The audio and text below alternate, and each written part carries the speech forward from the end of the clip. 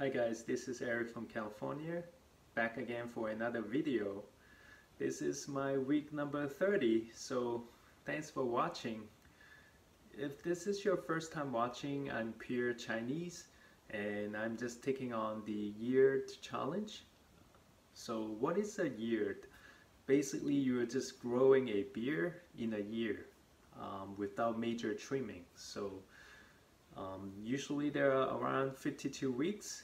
I am on my week 30. I should have another 22 weeks. It's still quite a long time. So things could be interesting and it takes a lot of patience. So if you're interested, you wanted to see my progress, please like, share and subscribe my channel. I really appreciate your support. So let's get started. Let me show you my progress this week. Okay, so I actually wanted to try growing out my mustache, so I purposely not to trim it at all. Just gonna give it a little bit time and see what I can do.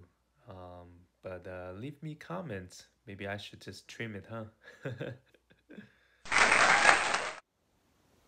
Okay, so for this week, I actually wanted to talk a little bit about what's going on right now with the coronavirus. So I know that there have been a lot of videos talking about it already. I just wanted to share some of my thoughts.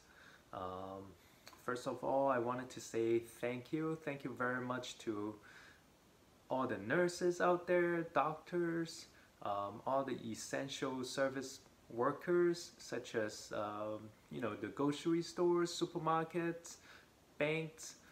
You guys are still going to work every single day with a lot of pressures, stress, a lot of waste definitely. Still coming to work and keep the city going, keep providing all the services to everyone. So really appreciate that. Thank you very much. So yes, with this coronavirus going on right now, most of the major cities, states already placed the lockdown order. So everyone has to stay home. Try not to go out and hang out with your friends. You need to supposed to keep a distance with each other. There have been a poster that been sharing around on the internet talking about like if you have facial hair, beard, you might have a higher chance to get infected. So I mean, the poster actually was on the internet back in 2017 and it has nothing to do with the coronavirus. Basically it's just saying that if you need to wear a respirator and you have facial hair, it might not be fully sealed. So I mean, if you work in the front line like a nurse and you have direct contact with those patients or people who got infected, you might want to wear a respirator such as the N95, and you might want to consider shaving your facial hair because so you wanted to make sure it actually works, right? However, for most of the regular people like us, you just simply just need a mask, and you don't need to shave. So just make sure that don't look at that poster and got freaked out and start shaving. So all right, so tips number 2, you should wash your beard more frequent. Definitely not more than 2 days, because you just wanted to improve your hygiene and that will help minimize your risk of infection. It also enhances your overall health. So that's number 2. Tip number 3, you should wash your hands. I mean, that's not a secret, because your hand touch a lot of different surfaces. You wanted to wash your hands more frequently, and also try not to touch your beard. I know that there's a tendency that you wanted to play around with your beard, your facial hair, like I do. But because, you know, at this time your hand always touch so many different places, different surfaces. If you touch your beard, you might have a high chance to get infected. Also, you don't want it to kiss somebody, right? Or give a hug or kiss someone, your loved one, with a dirty beard. So, sorry, stop touching. So, yeah, with this city lockdown right now, do you think most people are actually really staying home?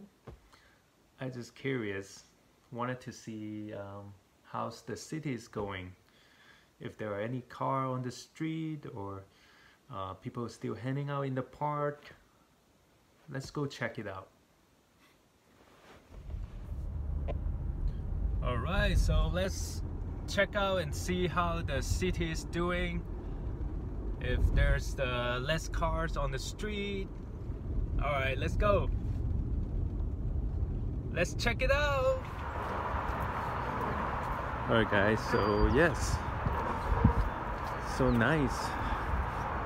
I guess it's a good time to visit some of those tourist spots, because usually it's hard to find parking, and there will be so many people here, especially during holidays. But today, guess what? It's completely empty here.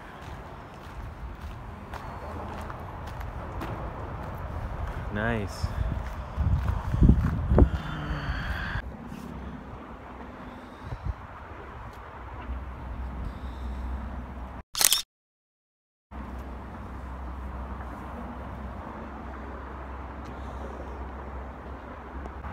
Okay, so yeah, there are not much people here, which is good, you know. Usually it will be packed with tourists, and it's hard to find parking.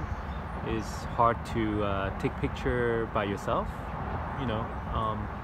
So yeah, let's take advantage of it, you know, since.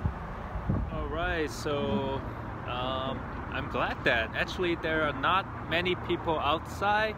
Most people are staying home, which is really good, because it's very important that we all stay home and try not to spread out the virus, especially for the older people, for 50 or 60 older.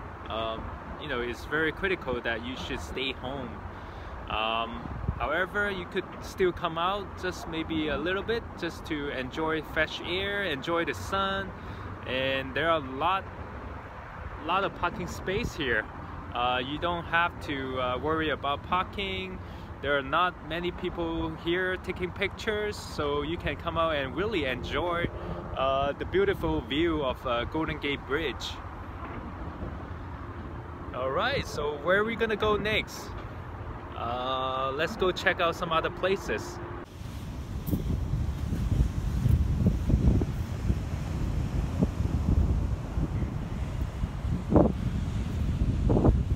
Okay, so we're at the Vegas beach, and this is actually a nude beach.